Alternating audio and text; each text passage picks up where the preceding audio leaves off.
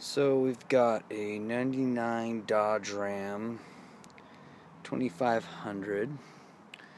Both seat belts are locked up, and that is caused by a servo that is in the seat belt inside here. Now you can rip the seat covers off, at least I've heard, I haven't done it, and remove the servo, or you can do the fix that I'm going to do, which is a slight rewiring. And I'm going to show you how I'm doing that. As you can see, seat belts are locked. The key factor here is that they're both locked, so it's not a servo failure. The other side is locked as well. So that points to the controller module, which is the seat belt controller timer module, I believe they call it, which is located under your center console seat here, which I've removed to give some space. You remove it by, there are 4 bolts. Let's see if you can see. There's one here, one here, one there. They come out from below. They look like this here, and let me see if I can. There's the bolt, and I believe that I had the sockets here, and I don't remember exactly what I used to pull those out. I'll get that in a second here.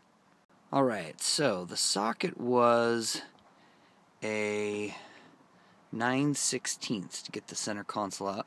Now I don't think you actually have to take the center console out. I took it out to just get some more space, make it a little bit easier to work on this stuff. I wasn't exactly sure how I was going to do this as I went into it, so I wanted to be able to just have plenty of space to work.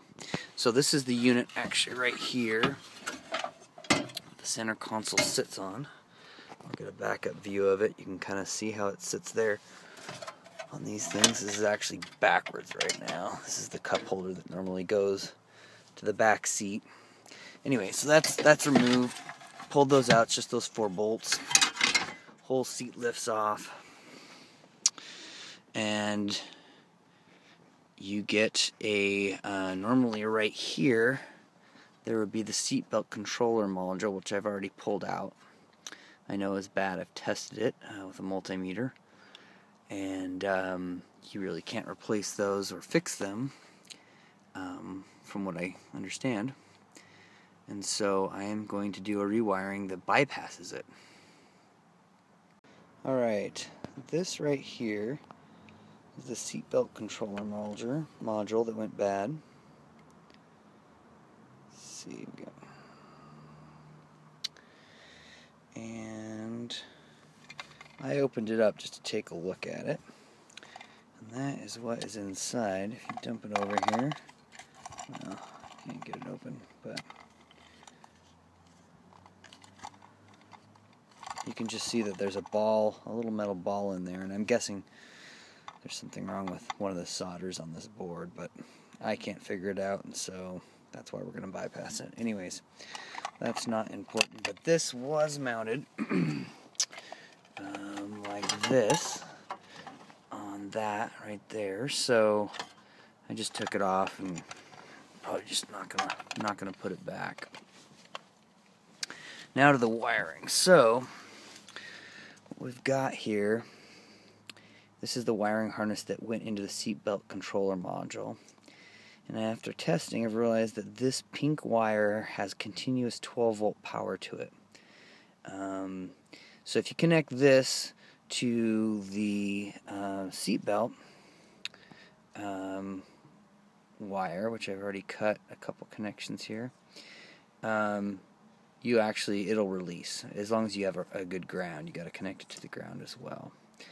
So, but you don't want this pink wire because it's always got 12 volt to it, which means that it'll eventually drain your battery. I don't know how fast. It may take a while, but you know, if you've got 12 volt power going to a servo for an extended period of time, it probably will eventually drain your battery. So the other thing is there was a blue wire, which I've already pulled out, and I'll show you how I did that. The blue wire is currently connected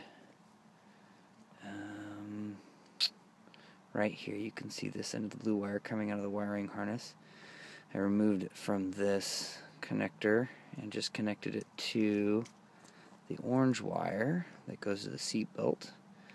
And then I also took the ground, which is the black and green, which is right here, you can see it behind. That is the ground. And so this blue wire only gets 12 volt if the ignition is on. So right now, my seat belts are locked. No key in the ignition. Put the key in the ignition, turn it.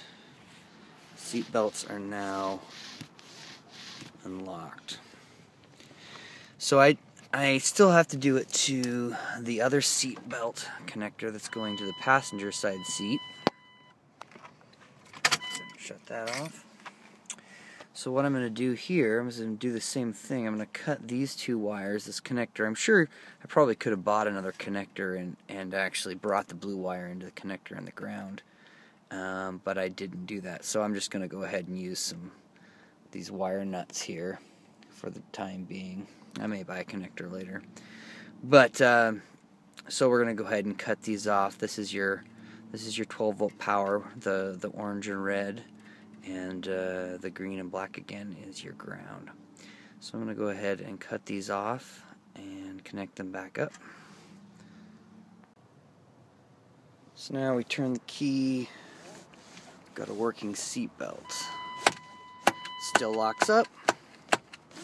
Still functional, just not locked. So here is the support for the center console seat. I've got it back in the same location it was before. Just thought I'd show this since I had already had it out before. And I'm getting ready to put the seat on top of it. But you just line up those bolts and you can see the wiring harness is just sitting underneath. Everything is connected. I taped it all together really tightly so we don't have a chance of losing that connection again. And then we're just going to put the seat back on. Alright, center console seat is back in. Couple of quick things. A correction on the bolt size that holds those in. Those 4 bolts are 1/2 inch actually. You definitely want to have a 1/2 inch.